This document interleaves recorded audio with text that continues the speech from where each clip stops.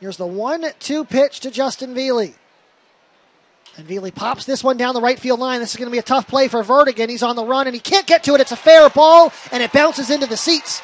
As now Scott Thomas is coming down. No, he's going to say it was foul. Oh, my goodness, you've got to be kidding me.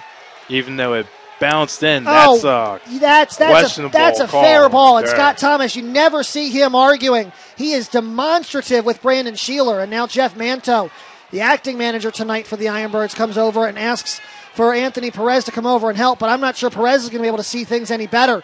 But if they're going to rule this a foul ball, that is going to be a bad break for the IronBirds, as that one was fair.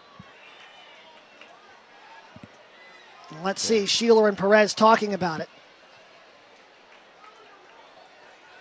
That was a fair ball. And I think Perez might actually be overruling him here, as they're going to come to the Vermont dugout and have a conversation with Lake Monster manager David Newhan. Now, this could be interesting. Yeah, seeing what the... Gonzalez standing at home plate here. Sorry to cut you off there. And now Newhan not very happy.